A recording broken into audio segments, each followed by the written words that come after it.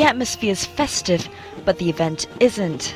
This is a Taoist funeral in southern Taiwan.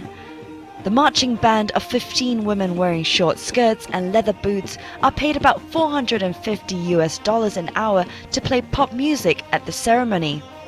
A relative of the Liang family explains why they've been hired. We're not going to focus on the hot girls in the marching band. After all, the reason the marching band's hot girls have come is to comfort our feelings of grief, to prevent everyone and the relatives from only focusing on the fact that my great aunt has left us. We're hoping that my great aunt can leave us in a happier way and our emotions won't be so heavy.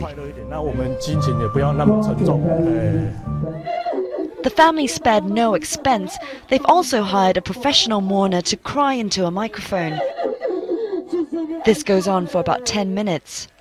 In traditional Chinese culture, it's believed the larger the emotional show at a funeral, the larger the family's devotion to the dead.